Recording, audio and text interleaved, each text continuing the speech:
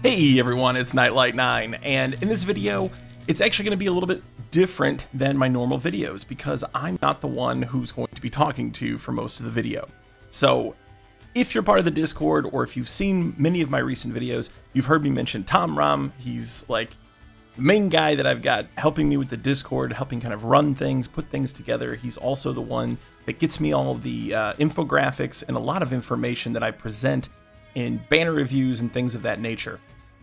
Anyway, I've been really busy with my new job, and it is really hard for me to make videos that take any amount of time, which most of mine do during the week.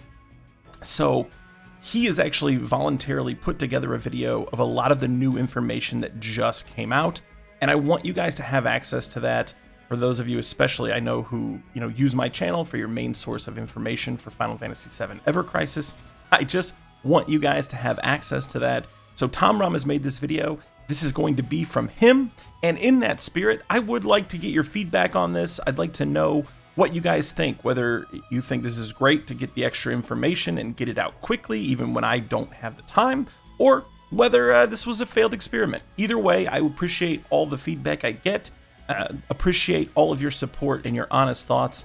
Thank you very much. Without further delay, the video from Tomrom. Ladies and gentlemen, boys and girls, it's not Nightlight9 this time, it is Tomrom. So welcome. Nightlight's very busy at the moment. We've got some stuff going on, work is keeping on, but we have got a big announcement. So I wanted to make sure we could get something out for you lot. So it's going to be a little bit different, a lot more raw data, and just going straight to the social medias and stuff. I apologize, but it's something so you lot can get a good idea of what's coming out, because I think it is just a little under 14 hours until all this goes live. So let's have a look. We're going to go straight over to the social media because there is some big announcements, and quite simply, new chapter and playable character. Yes, that's right, we have got a hometown chapter. Just have a quick look at it, and then we'll have a quick review. Just give me a moment. Let's cut the audio in the background so you lot can have a good hear of what's going on. Final Fantasy VII, the war story. Naturally, we've got Reno. Some lovely friends coming back, and if you know, you know.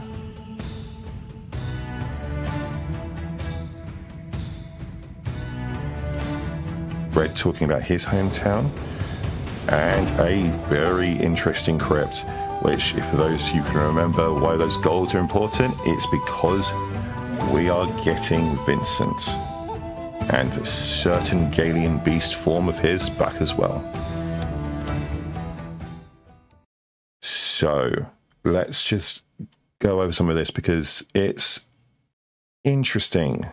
We are in a jungle place. I'll go over where we are in a moment, but we've got a jungle where we're meeting up with 3 of the members of the Turks, to which then we are in a small village, from the look of it, a small hut, talking about where to go home, and we've got a crypt. It looks like the next chapter is going to be bouncing around, and that's quite big because, just for context, this is Gongaga. Like, this is the path that you go to go to Gongaga. That is, from the most likelihood, the parents of Zack. We've got Red talking about his going back to his home, which is Cosmo Canyon. You've got Vincent being in Shinra Manor that's behind Nibelheim, which means we go through Nibelheim. We're going to potentially going back to back in one chapter, going through Gongaga, Cosmo Canyon, Nibelheim, and into Shinra Manor. And they've got to do, tie up some loose ends because that's a lot of places to go through. And it's going to be really interesting to see how we go through that and understand what they're planning for. But ultimately, as you can see, this is the big announcement. We are getting Vincent. And oh boy, that's like, for some people are massively looking forward to this.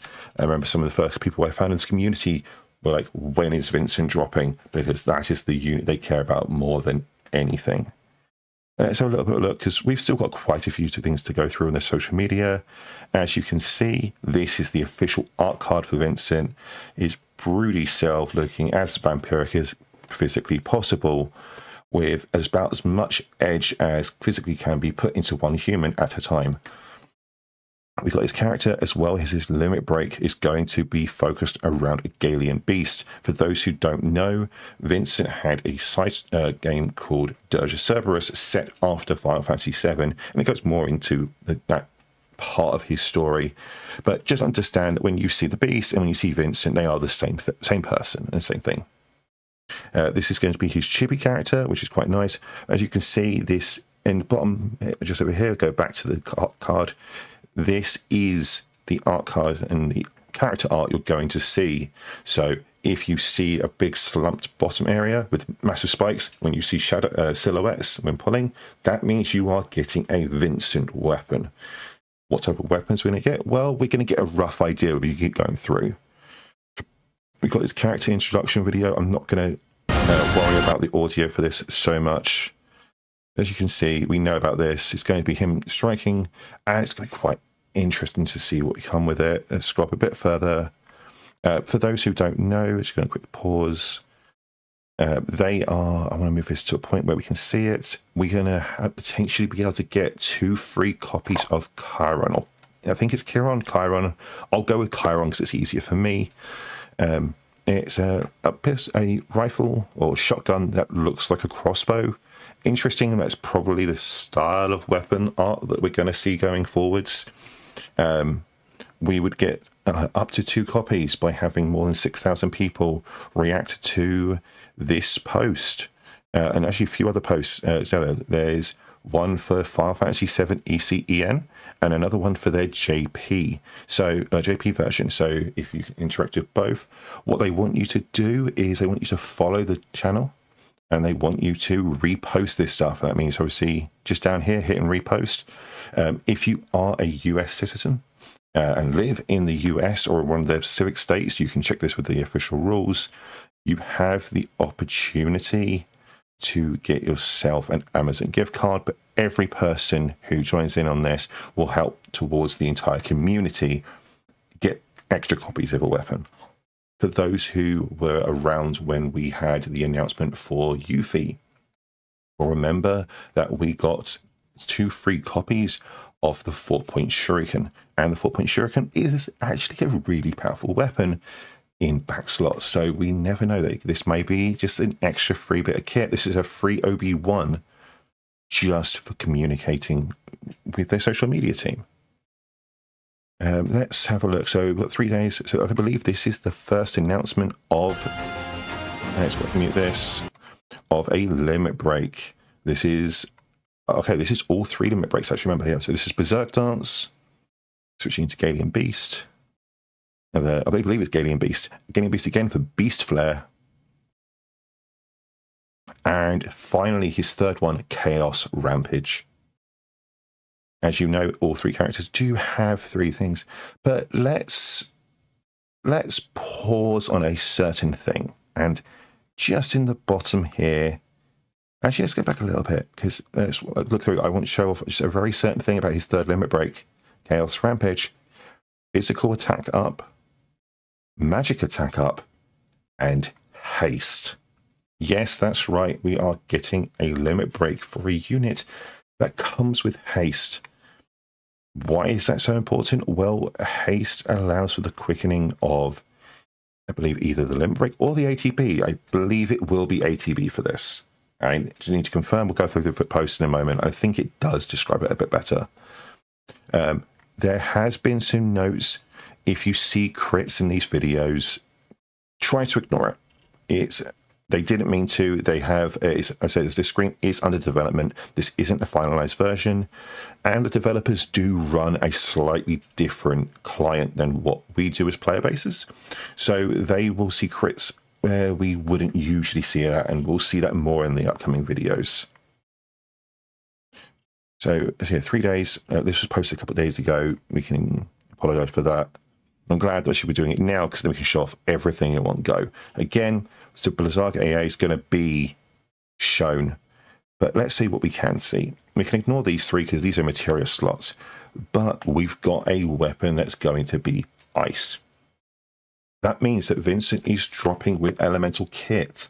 He is getting Blizzaga AA. As you can see, it pretty much tells you what's going on. It's ice magic damage upon all enemies. And usually that's just that it's soul ability. It's just hit all targets. That's quite nice. But we also have another ability here called Spinning Pentashot. What that does, we don't know, but we can get a rough idea that this is a non-elemental because of the markup in the top left.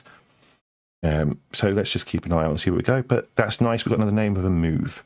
We'll see if I can show it off. Let's just go through it. Apologies for the thing. Spinning Pentashot. What I can do is, okay, so let's go back a little bit. We just saw that. I just want to see. I'm going to keep going back and forth. Inflicts non-elemental damage plus boost caster's limit gauge. Yes, that is a single skill, and it was like that's going to increase by up to 5%. I believe that this means that this percentage is going to be connected to overboosts. This is an overboost 10. Because there's 2 pluses. So you could probably presume that this means that we are going to have a interesting scaling for overboost weapons. Usually a lot of people, we can say, you know what, take it to OB1, OB6.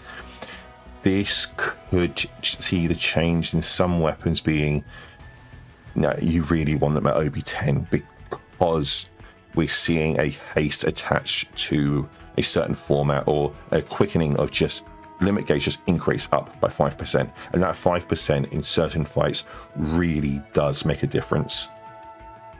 I don't think there's anything else that's shown in this. Limit gauge. Okay, so limit gauge acceleration. So we can see normal gauge and we can see that little bit extra, which is quite nice. We can see how much of a difference that makes for an attack. That's it. Campaign 2, presentation, introduction to differs from in-game. Okay, so we can understand that some of the combat ability works differently, but they're trying really hard to explain it.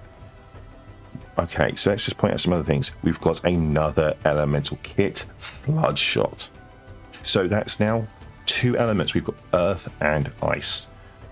That's kind of important because we have got an ice summon, but we don't have earth. We actually have, I believe, and I can confirm this while we're talking, I don't think we've actually got that many weapons filter,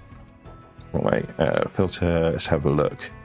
I don't have all the weapons in my game personally, but yeah, we're looking at, there's only a few weapons that are very earth-based. So you can see, like, your Quaker is actually quite a common. Quakera, which is just a lower version of, I believe, Quaker. Yep, so Quaker. So it's actually really common. So I think Quakera is just a free version. So just for context, what that means. Rock Blast is unique. So for unique versions of Earth, doesn't turn up that often. But as you may notice, they all come with magical. So most magical, except for this one. This one is physical. So whether it's going to be a physical Earth or magical Earth, we aren't sure yet. But we'll see how that comes along and see what comes with the kit. But we've also got another skill here called Sage Shot, and I believe just from scrolling back here, that is, yes, another weapon. So that's 4 weapons names, skill names that we can see currently in the game. Replay that. Reprieve. Why is this so important? This is the brand new ability that comes with Vincent. We don't know if it's attached to only Vincent. We believe it's attached to his outfit. And until we can be confirmed, we can't really say for sure, but we believe it's his outfit. New buff is Reprieve. Upon receiving lethal damage, you're given invincible. It means you, no matter what hits you take, you're staying alive. But it only happens once per fight. That's really useful because there are certain mechanics that are incredibly punishing. The first one that comes to mind is Shiva EX. The very first, as soon as you start the fight, within, I believe, 8 seconds of the fight starting, 8 to 10 seconds of the fight starting, we're hit with an attack that, unless you are prepped with enough stats to go into it, automatically kills you. Because it's just too fast for people to get enough ATB up and then use a skill to protect yourself to the standard you need to. So this is quite an interesting thing, and it can be used and built around this entire concept. Just want to keep that muted, but we can see exactly how it works. Full hit, when HP full, HP is reduced. Okay, that is interesting. So it takes more hits. I'm going to make sure I understood how HP is reduced. Berserk Dance. So Berserk Dance, there we go, is connected to his HP. So the lower HP, the higher the damage. But let's just go back and see that little reveal. I don't know if anybody noticed that, mainly because I keep pausing it. But that is an alternate outfit for Vincent. This is potentially his free outfit, I'd guess. Always going to be his outfit that comes with a banner, which means we're getting a hooded version of Vincent. I didn't think it was any more possible to put more edge into him. It looks like I was wrong. That's the end of that. We'll go into the other stuff in a moment. But that's a good understanding. You can see Vincent is going to be quite an interesting unit, because healing him looks like it's actually going to affect his limit break. Like, you actively do not want to heal him, and you probably want him to be put into invincible state, because you want him as low a health as possible before you do limit break, because it looks like it's going to scale.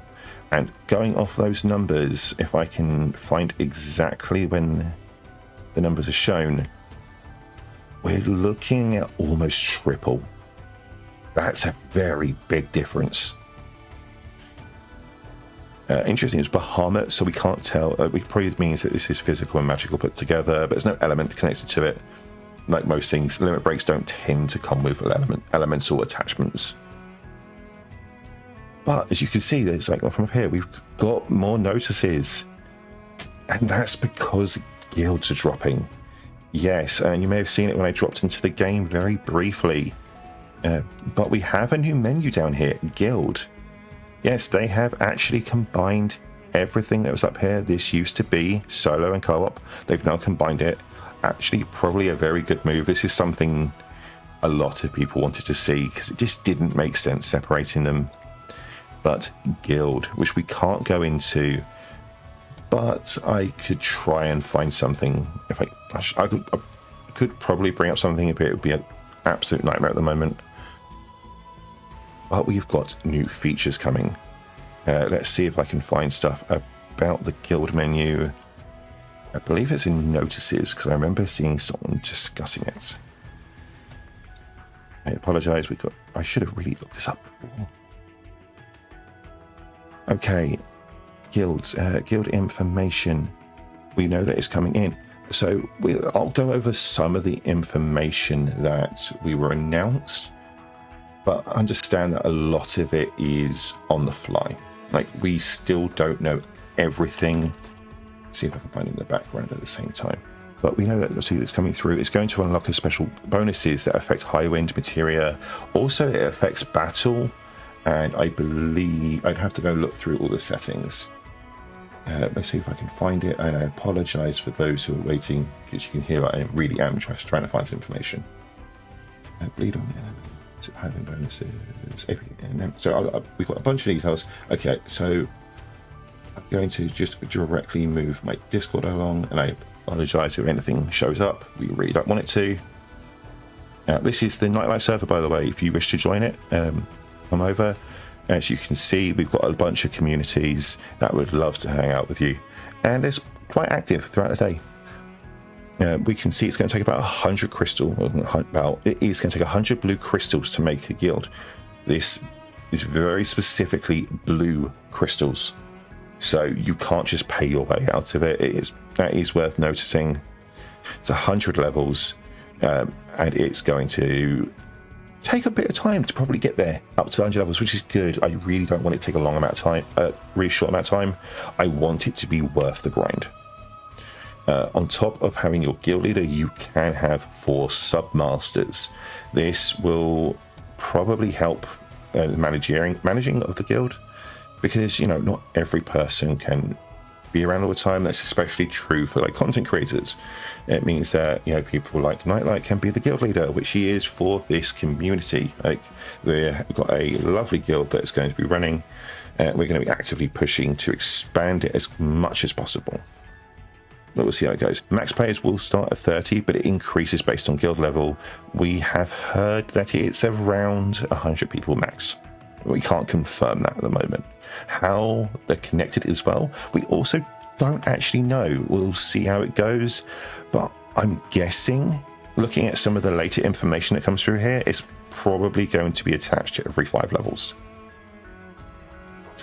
Submasters will look to be set to be able to invite people and kick players. That's going to make life a little bit easier. We've got some raid battles, potentially some separate energy that is separated only for guilds, but we don't know. New data suggests that good energy may be scrapped in favor of a daily limit. That's interesting. We'll see how that goes. Again, this is just pure, this is data mine information. Thank you so much for the people who get this information for us. We couldn't understand what was coming up without them, so thank you massively. Contribution is based on a weekly experience provided to the guild. That's great, it's good to know, which means there is a cap, which means some person can't like hoard all the data, all the contribution for themselves. They are capped over, and each person can work towards something. Rankings are with achievements, so there's a special achievement for being the top guild. Rankings will have a mock battle period, so it looks like guilds were to go against each other, I guess. We have heard a little bit about that in the past. There's a watch list, so we can watch other guilds. That definitely sounds like we're going to be having guild v guild content. We'll see how that works. A 14-day inactivity auto kick. Guildmaster will be reassigned if they are kicked. That's really useful to know.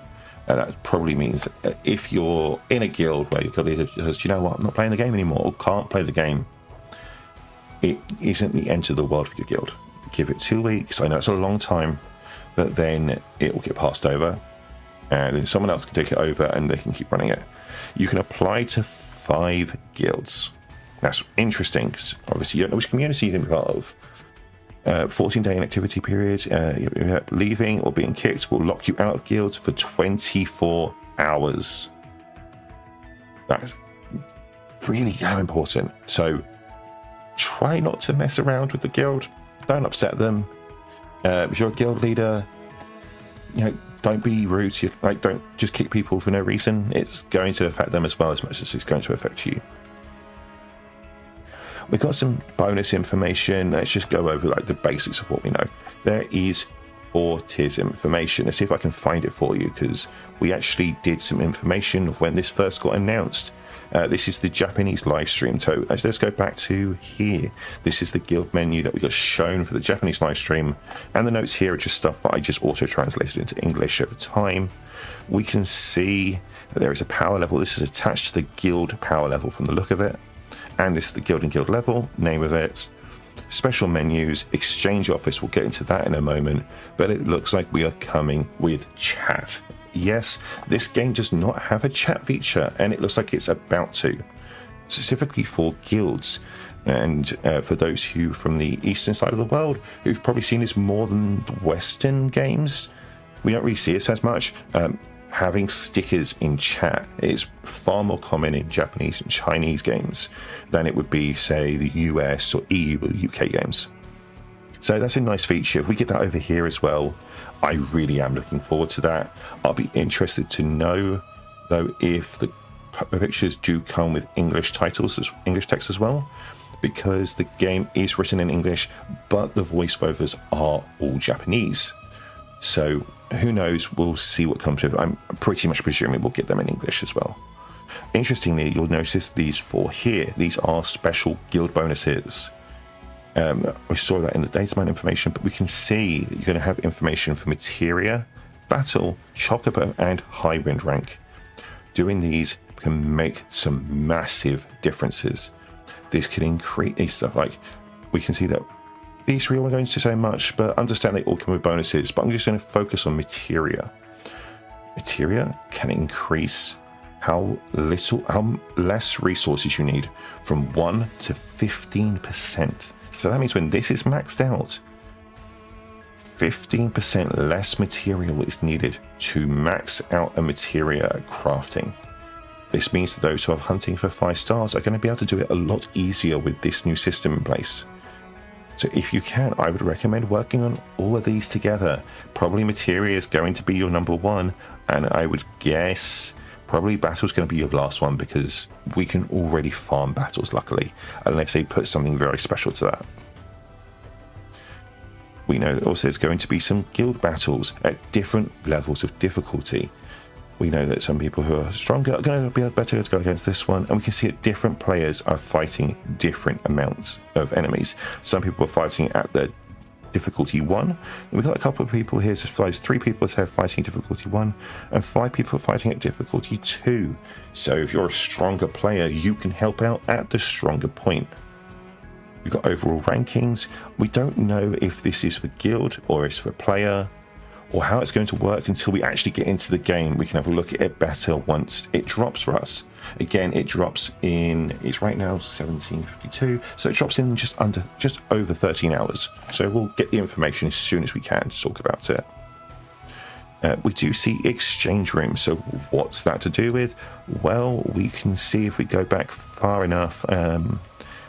Can I find it? Probably not. There was a couple of special weapons announced, and I don't know if I kept them in this information. Yeah, so this is us being told about Vincent getting released, some of our summer outfits we very much liked, summer events going on right now. Here we go, Japanese.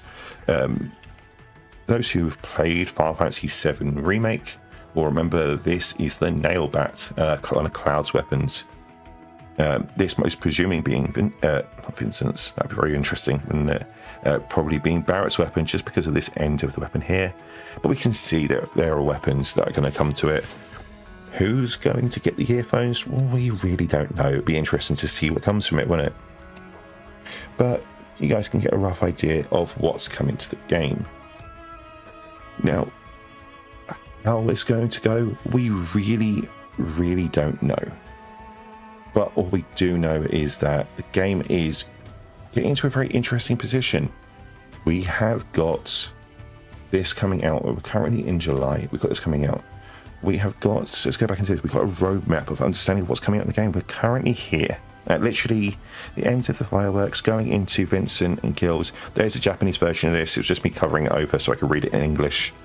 We've got another chapter coming out next month with, you know, Ramu, Towers coming out, an extra seasonal event that we don't know much about, and a new anniversary month in 2 months' time.